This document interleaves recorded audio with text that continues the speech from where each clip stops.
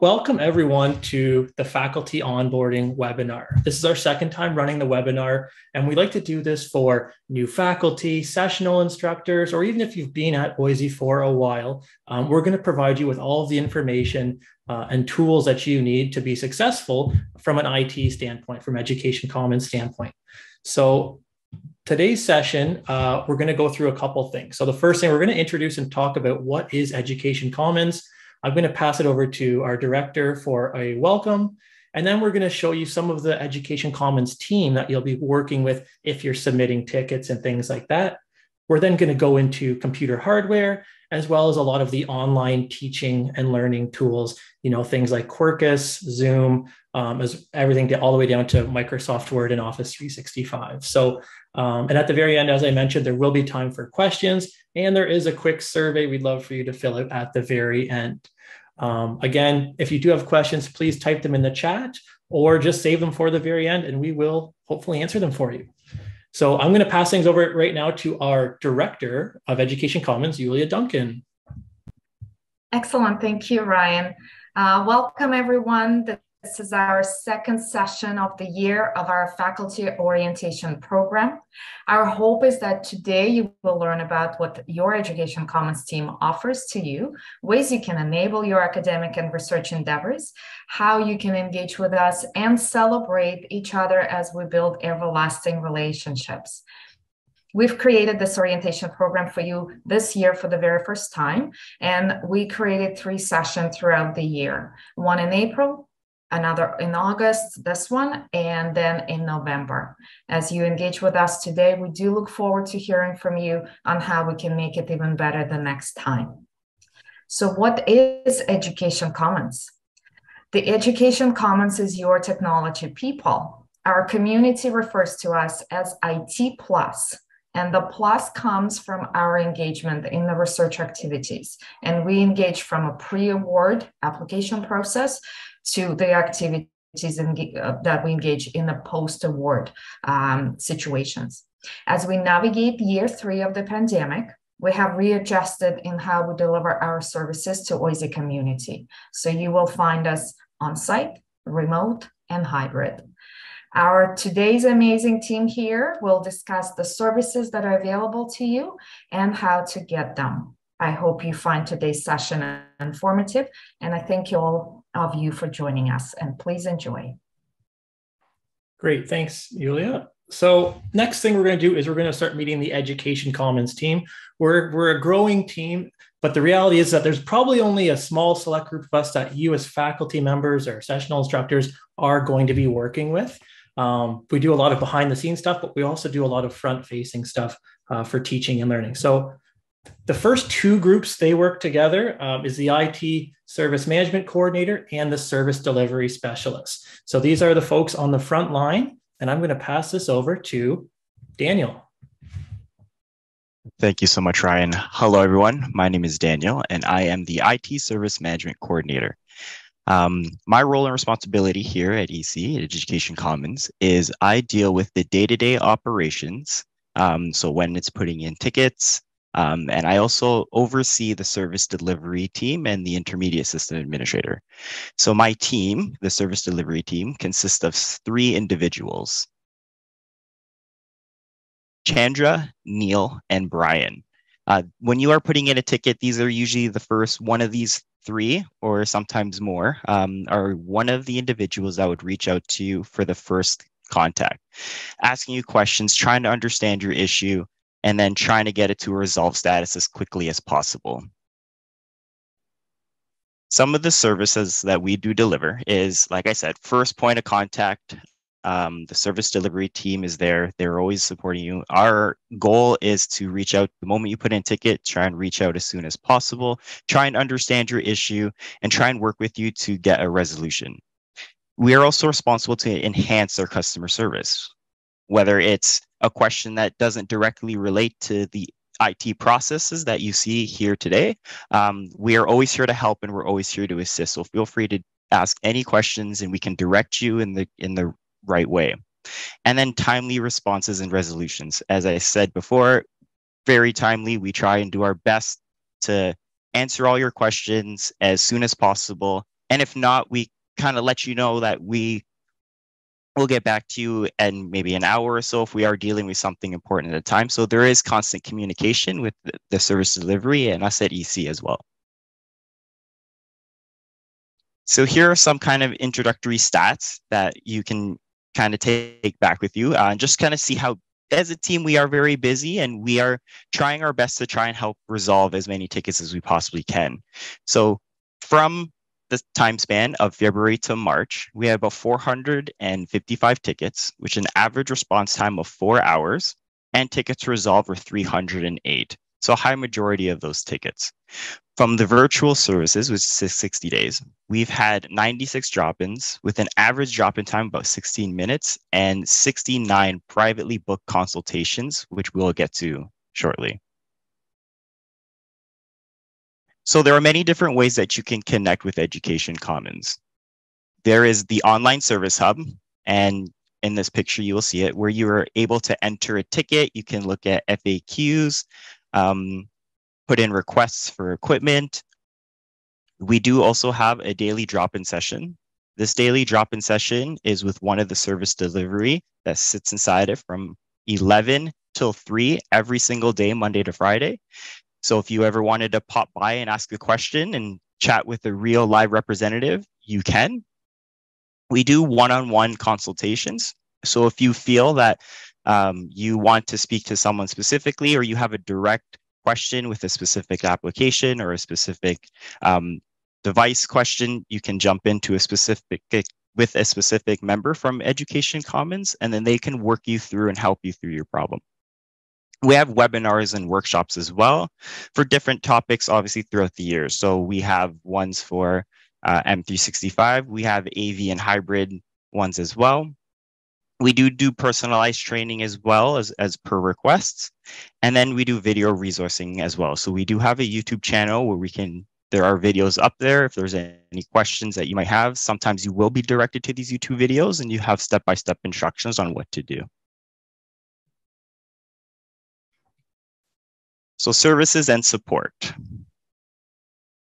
So computer hardware. So for me, looking at this attendee list, I have probably reached out to some of you already, and you probably have seen my name in some of these emails for the CRP program.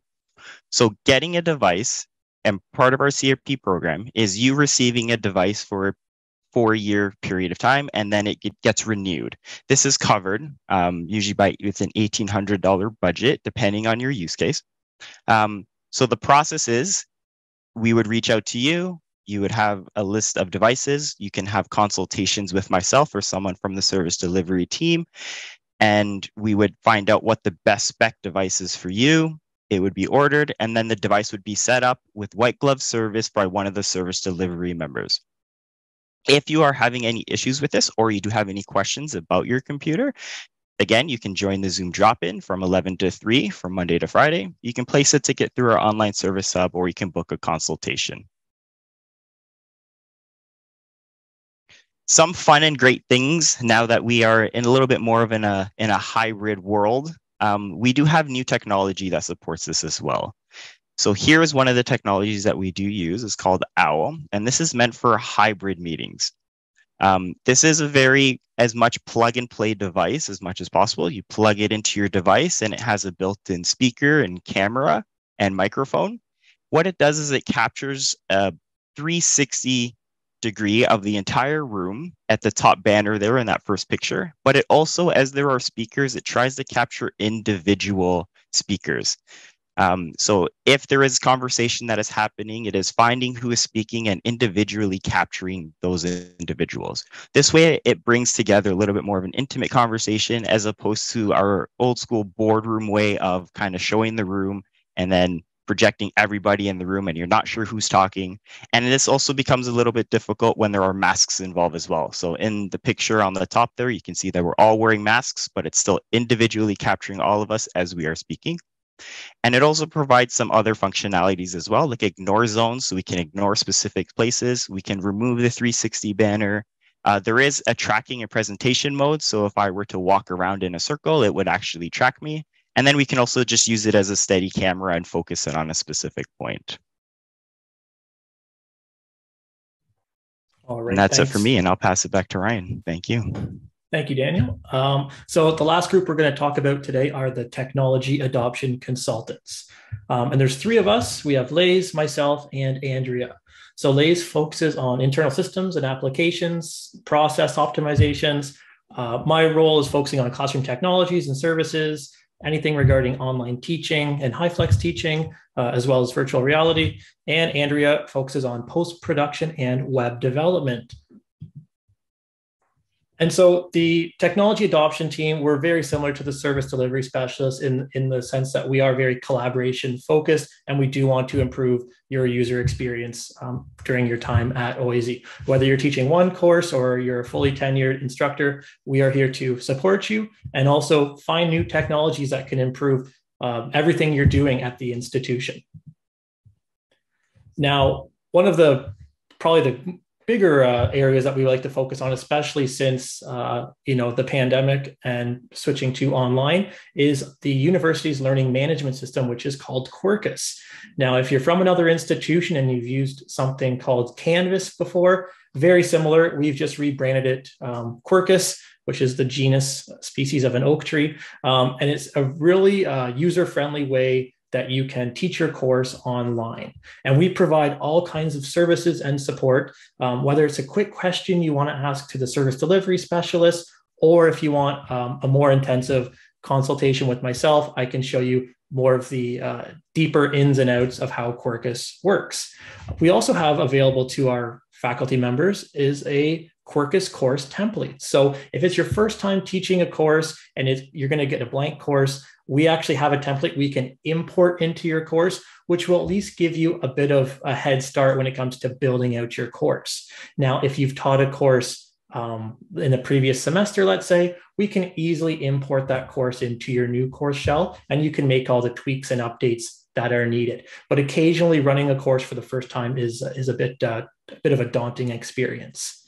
And there's also even opportunity if you do know the instructor who has taught the course previous to you, sometimes they'll allow you to copy in their course content, again, just to give you a little bit of a head start when building your course. Inside the Quercus course template as well, there's all kinds of links to resources we've created. So, we have a Quercus crash course videos that show you how to use rubrics, where you can upload video content and how to run Zoom sessions with your Quercus course as well. So I know this is probably a little bit overwhelming, but there are a lot of different things we can help you with, from keeping your course very, very simple to maybe a more advanced hybrid style course with all the bells and whistles. There are a bunch of upcoming Quercus workshops that are happening through Education Commons in September and then even into October. Again, these are just some of them, and they will be listed on our upcoming Education Commons brand new website, which is coming very soon. And you'll be able to register for these sessions, just like how you've registered for this webinar today. But we're also available for one-to-one consultations, especially if you can't wait until September. We also have a YouTube channel, as Daniel mentioned.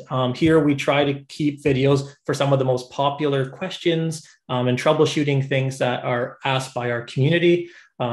Learning how to build a course from the ground up, how to use a shared mailbox, you name it, you can usually find those videos in there. And if you would like us to create a video resource for you, we'd be more than happy to look at that and see if we can get that going. Now, this is one of the other big questions, especially if you're a new hire, is using Zoom for teaching and learning and getting access to the OISE instance of Zoom. So if you do want to use Zoom, let's say you're teaching an online course, or I know there's an instructor in here who's teaching a hybrid course in the fall, you're going to want to make sure you claim your Zoom account. And there is a way to do that just by going to this Jot form link. You don't have to type this out. I think we'll get one of us to share it at the very end of the session, just so you can click into it and get your account. Your Zoom personal account works similar to if you've ever paid for a personal Zoom basic account before, it lets you hold meetings with up to 300 participants. There's no time limits. You can schedule them and make them reoccurring, which is really great if you're running a lecture or a class at the same time every week, or same couple times every week as well. And this is available to the OISE community, staff, faculty, researchers, and even sessional faculty. So please, even if you're teaching just one course, make sure you claim your license, and we'll make sure that you have that license for the duration of your employment. And there also is cloud recording available upon request. We recommend just saving your recordings yourself and then uploading them to My Media, which is our in-house video hosting service. So there are a couple important security features we need to consider when you're running a Zoom session. With the recent shift to online learning, there's been a lot of things like Zoom bombing and stuff going on. So we really want to make sure we kind of tighten up all of the security in our meeting. So you can actually lock your meeting now. So once your students are in the class, you can prevent anyone else from joining. We also recommend that once you schedule let's say your lecture for Mondays at 8 p.m., make sure you do enable a waiting room, just like everyone here was waiting in the waiting room before we started. It's a nice way that you can slowly let people come into the session and ensure that these are your students who are attending your lecture. And you can also hide profile pictures if you want. And there's a whole bunch more of security features. You can also change the participant settings. So you can determine which participants can share screen. You can enable chats if you want. You can allow users to rename themselves or unmute themselves or start their video. In this session we're running today, it's a webinar, so that feature isn't available for participants. But for a regular class lecture, you may want to ensure that students do have the ability to turn on their cameras or microphones so they can be engaged in the discussion. There's also a button to suspend participant activities. So right away, if you feel your session's going off the rails, you can suspend all participant activities, which will just make you, the instructor, the only one who can use a camera and video. Even the chat will be disabled. And so it's a really good last step measure to ensure that your meeting is secure and under control. Now, just by implementing some of these security measures, if you put a passcode or a waiting room on your lecture, it will really cut down on the chance of any of this happening. But we do like to let everyone know that it is still a bit of a risk. We also have access to a variety of Zoom add-ons. So as I mentioned earlier, the general Zoom account, that's great for teaching, especially if you have less than 300 students. And then we also have access to things like Zoom Webinar, which is what I'm running right now. So if you're a faculty member and you want to run, let's say, a big workshop university-wide, Zoom Webinar is great because you can really control who the panelists are versus who the participants are, and really make it focused on you who's delivering the content. It will also allow you to increase the participants to 500, and there may be some fees that apply to that for you and or your department. And then the last one, which is a brand new feature by Zoom, is called Zoom Events. And that's really meant for hosting Zoom conferences. You can add different sessions. It has a very nice interface if you've ever been to a virtual conference before, very similar to Hopin, but actually a lot better. And same thing as well, additional fees may apply. But down the road, if you're thinking of hosting a conference, or maybe your department is, please reach out to Education Commons and we'd be glad to walk you through all of the steps and help you get it set up. And again, this is just a bit of an overview to determine which one is going to be right for you. For the most part, as mentioned, meetings will be the best for teaching, but we do have expanded ability in webinar and events, which is just something to keep in the back of your mind. And now I'll pass things over to Lace to talk about email and faculty profiles. Awesome. Thank you, Ryan. Yep. So as I mentioned earlier at the start of the webinar, some of you may be new hires, or some of you have been a student or an alumni at U of T, and now you're hired as an instructor. So we'll just go over on how you can be able to activate your new email account and or switch from your student or alumni to a faculty email account. So first things first, as a new hire, you will get an HR letter, either from an OISE HR or your business officer. And from here, you'll be able to see your user ID and your secret activation key. And these are very important in order for you to activate your user ID. And then from there, you can be able to activate your email account. So we posted the site here wherein you can be able to enter all this information. And as soon as you click the button validate on the next page, you can be able to claim your UFT email account. So the format that UFT uses in general is your first name dot last name at utoronto.ca. Next, if you are a previous student or an alumni and now you are hired as an instructor, you can claim an additional email account which will serve as your faculty email. So what's the difference between a student to a faculty email account? It's the domain name. So usually as a student, your domain is at mail.utoronto.ca. And once you're hired as a faculty, it will be changed to @utoronto.ca. So we posted the link here. And then once you click the link, and if you're eligible after entering your your user ID and your password, you will be prompted to a page that says, yes, you can activate a new email account. And then the domain name is just a different one. So as you can see from the page, for me, I was a student and I'm now an alumni, and I'm also a staff. So I have 3 email accounts. And then I made my staff email account as my primary so that I'll receive all email coming from different sources in just one place.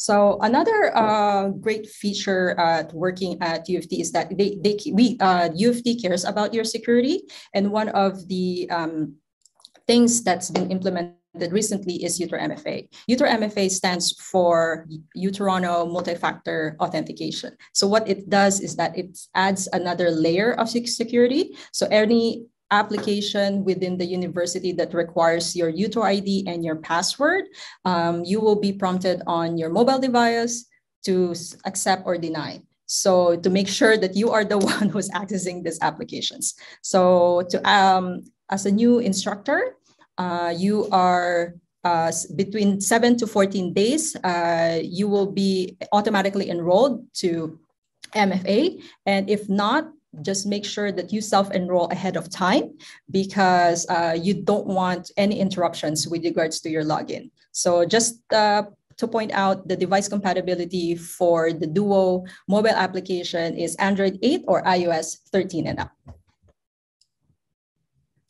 All right, so for some instructors here who are doing some research or data gathering, there is this tool called REDCap. It stands for Research Electronic Data Capture. This is developed by Vanderbilt University, and now it's being adapted by a lot of institutions, not just in Canada or US, but around the world. So this is very similar to Qualtrics. And what it does is very good for surveys and databases. And the best thing about it, it's free for the university community members. So to request access, we just have a form that you need to fill out. We need some information about the start and end date of your research and who requires access from your research team. And then just to bear in mind, in order for you to access REDCap, the prerequisite is an activated UTR-MFA.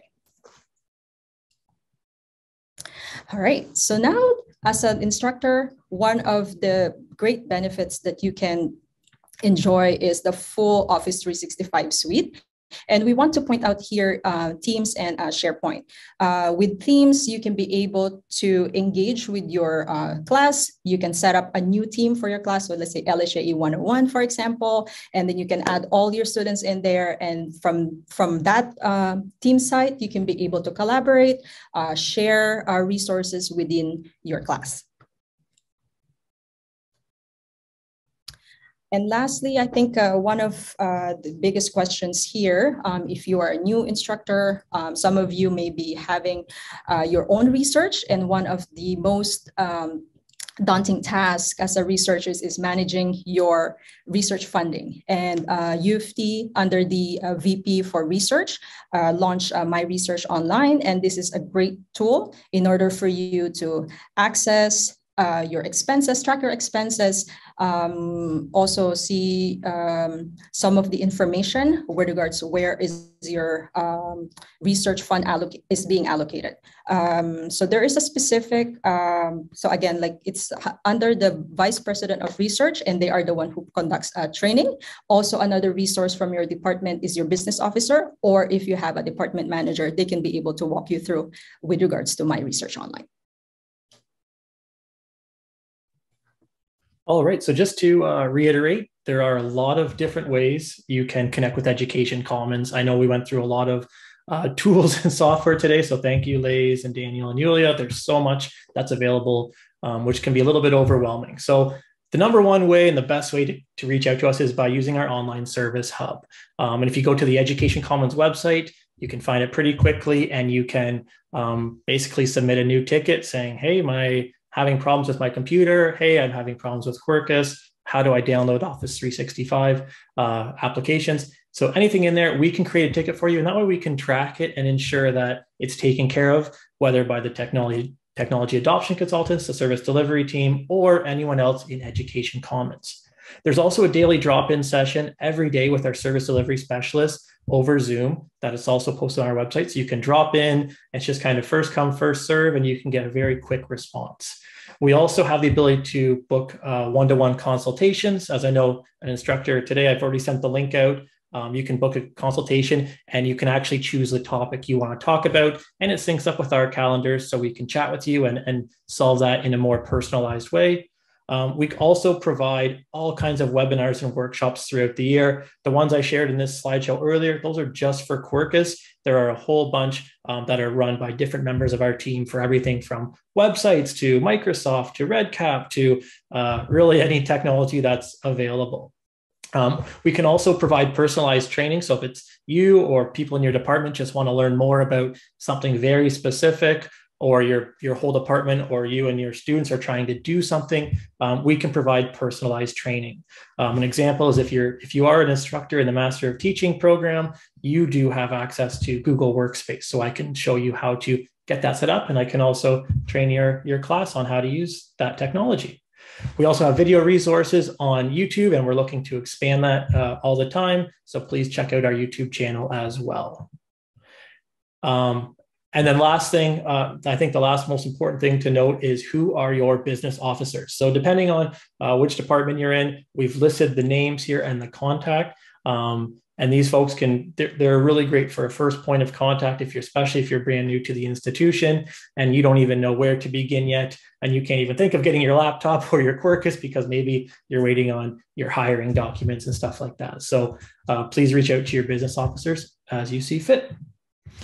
And that's it for our main part of our session today. We're going to take questions here as well. There is a form here you can scan with a QR code and sign. It's just 3 questions about how we did in this session or any other additional questions you have.